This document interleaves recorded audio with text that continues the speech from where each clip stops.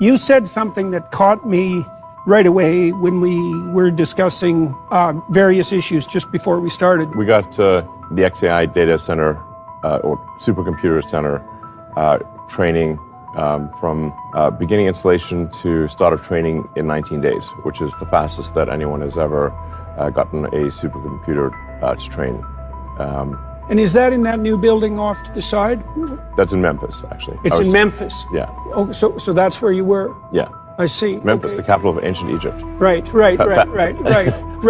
Yeah, you're bringing what? Perhaps that's where our new God will come from. Yeah, no kidding. Perhaps that's where our new God will come from. No kidding. Yeah, I wish that was funny. Memphis, the capital of ancient Egypt. Yeah, you're bringing what? Perhaps that's where our new God will come from. Yeah, okay, so I want to talk to you about alignment. I wish that was funny. Yeah, Yeah, I mean, right. well, look, I mean, there are a few things we're aiming for with Grok, the XAI. Yeah, so why'd you pick Grok? Well, I think, because of the meaning of the word. Yeah. To grok something is to understand it at a very deep level, and that's what we're aiming for with our AI. The stated goal of XAI is to understand the universe. So to really just understand the nature of the universe, and even what questions to ask about the universe. Yeah, who did you say? Oh, let me tell you, we have a new star. A star is born, Elon. Now he is. You know, he sent the rocket up 2 weeks ago, and it came down, and you saw that fire burning, and I'm saying only Elon can do this. It must be an Elon. And I beheld another beast coming up out of the earth, and he had 2 horns like a lamb, and he spake as a dragon. And he exerciseth all the power of the first beast before him, and causeth the earth, and them which dwell therein to worship the first beast, whose deadly wound was healed. And he doeth great wonders, so that he maketh fire come down from heaven on the earth in the sight of men, and deceiveth them that dwell on the earth by the means of those miracles which he had power to do in the sight of the beast. And it came down, and you saw that fire burning, and I'm saying only Elon can do this. It must be an Elon. Hey YouTube world, Harvest is Plenty. Thanks for stopping by to check out the video. Please don't forget to hit or smash that thumbs up or like button for me. So guys, 2025, we have a lot coming our way. A lot of propaganda, a lot of deception. Don't forget the Smith-Mundt Act that was repealed. That's always been in effect. The Great Reset is still on the table as well. There's no accident that 2025, the year or the age of Aquarius, begins. There's no accident that 2025, the externalization of the hierarchy is set to begin. There's no accident that 2025, the Vatican and the Pope declared it to be a year of Jubilee. It's right on the screen in front of you. It said the 2025 Jubilee year offers Catholics worldwide a sacred time for spiritual renewal and reconciliation, building on centuries of tradition while addressing the unique challenges of our post-pandemic world. It's no accident that the United Nations is set to have various celebrations throughout the year as well. None of this stuff is accident. There's no accident that Donald Trump said that once he takes office next year in 2025, it's going to be the start of the golden age. Guys, none of this is by accident. All of this has been planned. I mean, according to Elon, we probably see the return of the gods of Egypt. And we do know that the gods of Egypt were the fallen angels in a demonic hierarchy. As he said that Jordan Peterson was very uncomfortable. You know, Elon Musk was standing there with his Superman suit on with the inverted cross in the back and the Baphomet picture in the front. You know, he was happily and joyously flashing the 666 hand signs. I warned you guys about Elon. I've talked about the externalization of the hierarchy a number of times. I've mentioned Blavatsky, Alice Bailey, Annie Besant, Ruth Montgomery, all the people, the champions of Theosophy and the New Age. I have the books. I read them. I have all of that stuff. And in those books, they say a lot of weird and strange things. I always wanted to read those books to you guys online. Just never had the time to sit down and do it. But I will start reading some of the chapters for you. Just know that a lot is coming down the pike, guys. Stay prayerful. Seek out Jesus Christ, His salvation, and His protection and His guidance. You know, ask for peace. Keep love in your heart. Ask that you and your family and all your loved ones and everything that you care about be covered in His blood, and that He watch over you day and night.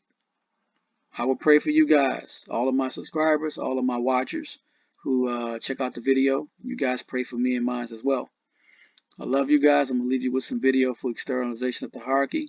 And until my next video, may the good Lord continue to bless you and your family. Let me quote the occult world directly. Now, Alice A. Bailey, 2025 hierarchy will manifest itself. Now this is interesting. Now Alice A. Bailey is basically the prophetess for the United Nations. Yes. She is the one that followed Blavatsky. Yes. Now, when I was still involved in all of these things, I was pertinently told by one of the highest channels in the world that if you are a student of Blavatsky, then you have arrived. Yes. Now, this is a personal experience. And Alice A. Bailey, of course, Temple of Understanding and all of these things in the United Nations, they are schooled. The whole education system is schooled on Alice A. Bailey. Let's have a look at this quote. It comes from a book, The Externalisation of the Hierarchy. But we must explain who the hierarchy is. Mm-hmm.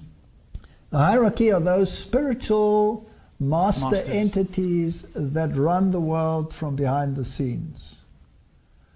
This is a reality in the thinking of the United Nations, right? Correct. Otherwise they wouldn't have it as an official organization affiliated to the United Nations. Yes. And this hierarchy, if you know your Bible, is of course a demonic hierarchy. These are demons communicating with humanity. Yes. This is what it is. Now, we can look at the publisher. It was written in 1957 and it's Lucis Trust, which originally was Lucifer Publishing Company. But the name was too much in the face, so they changed it to Lucis Trust. Same thing. She writes, "Thus a great and new movement is proceeding, and a tremendously increased interplay and interaction is taking place." Interaction with whom? Yes. This will go on until, that's stunning, AD 2025. During the years intervening between now and then, very great changes will be seen taking place. When was this written? 1957. 1957. This is interesting.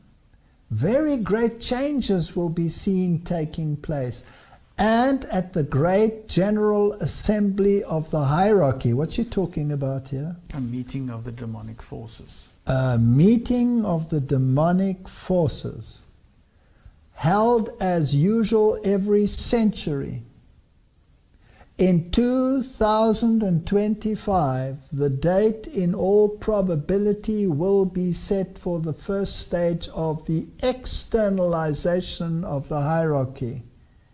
What does that mean? Where they will present themselves to humanity so that you can see them face to face. Does that sound like Satan masquerading as an angel of light, saying, "I am the Christ, I have come back"? Yes, I've changed the laws. Didn't we deal with that in the spirit of prophecy? That he will say, "I have changed the laws." So must there have been an attempt to keep Sunday by that stage? Yes. Is he reinforcing it? Yes. Were there calamities that led people to believe these things? We're just putting it into a biblical scenario. Which countries would be hardest hit? Those that had the light Protestant countries. and rejected it. National apostasy will be followed by? National ruin. Interesting. 2025. The date in all probability will be set for the first stage of the externalization of the hierarchy. The present cycle from now until that date. Is she making that date prominent? Yes. What was the date in Deagle? 2025. What was the date in that movie clip? 2025. Who runs Hollywood? Jesuits. Jesuit theater. Fascinating. The present cycle from now until that date is called technically the stage of the forerunner. Mm-hmm. Forerunner to whom? Satan.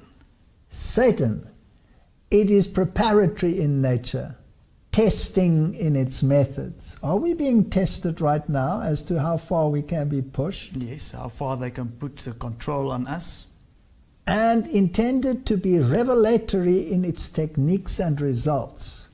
You can see, therefore, that Chohans, masters, initiates, world disciples, disciples and aspirants affiliated with the hierarchy. Excuse me.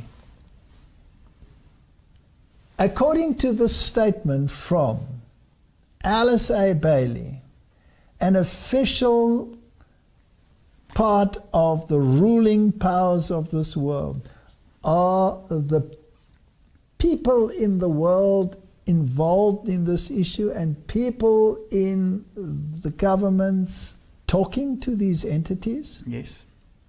So there's communication between the demonic world.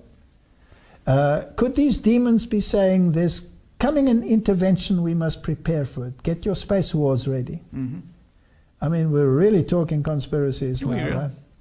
So I hope that all the sensitive people have tuned out at this Put on their stage. tinfoil hats. Yes. You can therefore see the Chohans, the masters, the initiates.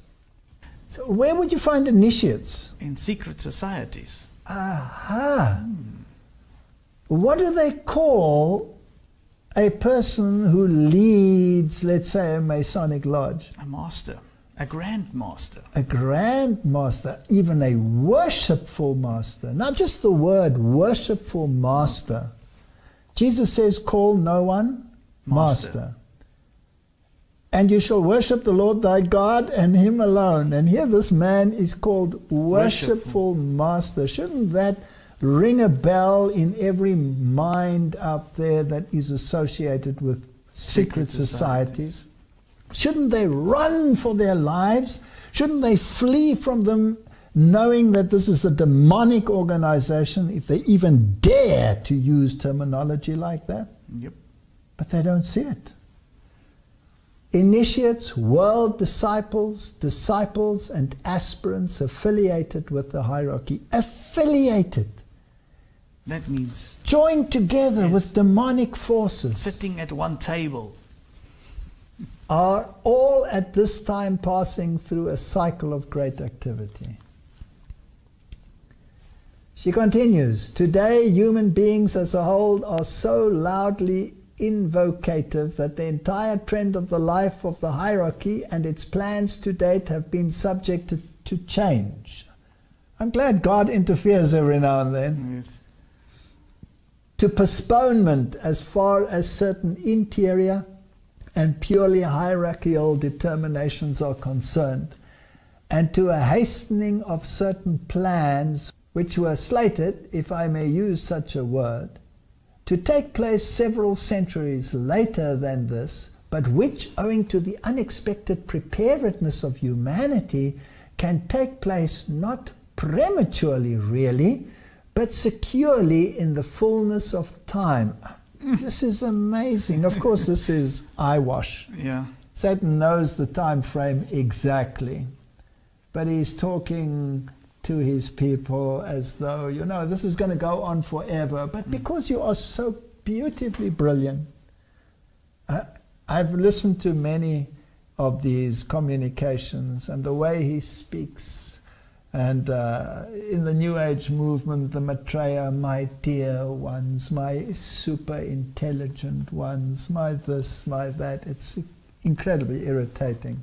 Well, the terminology of fullness of time is also... That I was just going to comment on. I'm glad you noticed that too, the fullness of time. He knows the time frame. We've talked about time frames, and we certainly haven't made them long time frames. And 2025 is well within those time frames. Now, we're not saying 2025. This is a demon saying 2025. Correct. So the fullness of time as regards the particular planning with which we are dealing is from now until the year 2025. That's pretty definitive. Yeah. A brief period of time indeed, in which to see the consummation of the larger purpose of the planetary logos. That's the word. Mm-hmm. That is Satan taking the place of Jesus Christ. Yes, it's terrible. Unbelievable. Working through the three major centers within his body of manifestation. That's his disciples. That's the governments of the world. Now there are rumors in the realms of, let's say, the king of Mana, the king of Mana, who rules all the nations and has this pot of gold that he sits on to finance the nations, that every single leader, so they say in these pages, that every single leader somehow has to sign a contract with this logos. That's very interesting. We're deep into conspiracy theories now, but we're not actually in conspiracy theories because we're quoting directly from the sources. Yes. And if someone doesn't want to believe these sources, that's their prerogative. Yeah. But the United Nations runs its schedule according to it. And the year 2025 is becoming ubiquitous. We're reading it here, we're reading it there. So, this purpose was threefold in nature. I've made this practical application and this immediate illustration of teaching anent glamour, illusion, and maya because the whole world problem has reached a crisis today and because its clarification will be the outstanding theme of all progress. Now listen to this. Yeah. Educational. Will we be re-educated? One of the great signs before the end is that Satan must impersonate Christ before the coming of the Lord. Matthew 24 verse 5, for many shall come in my name saying I am Christ and shall deceive many, and 2 Corinthians 11:14, and no marvel for Satan himself is transformed into an angel of light. A power working from beneath is working to bring about the last great scenes in the drama. Satan coming as Christ and working with all deceivableness of unrighteousness in those who are binding themselves together in secret societies. When I read this and I hear all these people talk about conspiracy theories, we're not dealing with conspiracy theories. We are dealing with prophetic fulfillment. As the crowning act in the great drama of deception, Satan himself will personate Christ. The church has long professed to look to the Savior's advent at the consumption of her hopes. Now the great deceiver will make it appear that Christ has come. In different parts of the earth, Satan will manifest himself amongst men as a majestic being of dazzling brightness, resembling the description of the Son of God given by John in the Revelation. This is a future.